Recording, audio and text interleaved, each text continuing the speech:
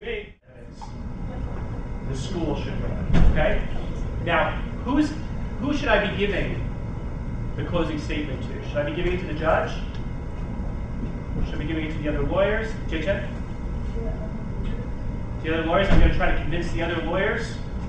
Who gets to decide your case? Do you remember? Yeah, Karen?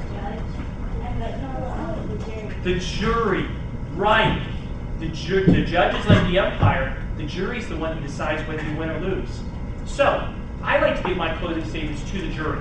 And so you guys get to be the jury. I'm going to ask the people on this side of the row to turn their chairs around so you guys kind of look like a jury box. Can you just turn your chairs around this side of the table around? Because this is what a jury box would look like. There would be 12 or sometimes 6 people in a jury. And you'll be making your argument, standing in front of them, looking at them. And I got to try to persuade you that I'm right. Okay? So you guys can be the jury. And afterwards, I'm going to ask you whether our side won or whether Amy's side won. Okay? I'm kidding. But I want you to be thinking about it in those terms. Okay? All right.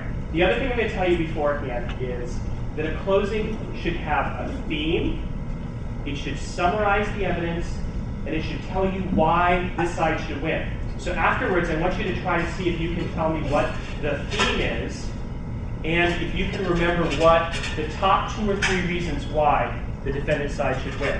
Okay? All right. Can you do your issue? All right. I'm going to pretend. As you're starting.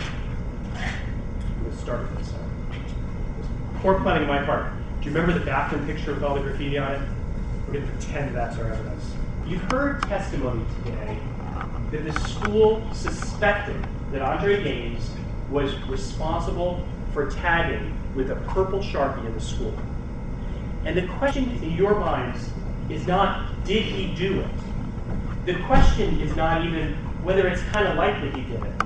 The question is whether the school had a reasonable suspicion that he might have done it.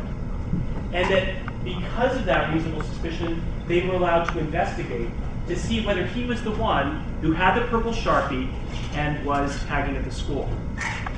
The question for you is, did they pick Andre as a random student, or were there facts that the Principal Gordon had that allowed him to say, this person, Andre Gaines, could have been the guy who did this? And what we'll find from the evidence you've heard today was that the principal didn't pick Andre just out of random. There were 3 important reasons why Principal Gordon chose Andre Gaines. First, he fit the description of the person the vice principal had seen near a fresh tag. The second reason is he had an opportunity to be there, and we'll talk about how he was able to get down there at that time. And the third reason is he had a motive. And you heard that motive. His brother had recently been suspended for tagging.